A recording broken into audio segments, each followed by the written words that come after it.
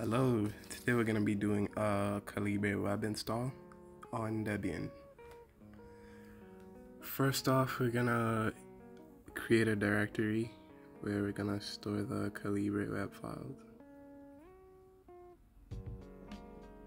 After that's done, we're going to change into that directory.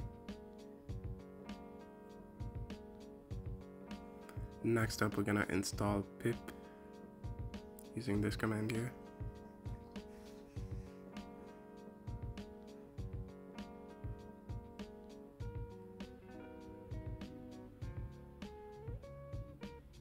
And then we're gonna install a Python virtual environment.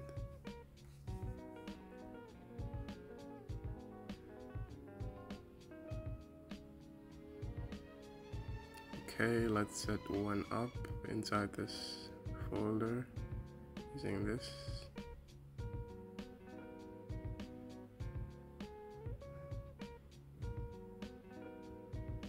Okay, let's check if it's there. Yeah. Now we're gonna install Calibre Web.